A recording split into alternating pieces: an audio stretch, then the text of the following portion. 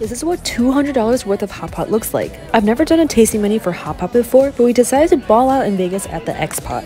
You can choose your own soup base. It was a set menu and you get a couple of options for certain courses. For example, choosing between foie gras versus sashimi or bone marrow versus wagyu and truffle. The dishes were presented so nicely and a lot of them came with a show, which I loved. Everything tasted as great as it looked. My favorite might have been the meat, which was so beautifully marbled. It was so tender and I could really taste the difference in quality from all the regular hot pot experiences I've had. There was a nice variety and quantity of food. I was so stuffed at the end. This place is not your average hot pot restaurant. For the upscale ambiance, amazing service, and quality ingredients, I would say X Pot is well worth your money.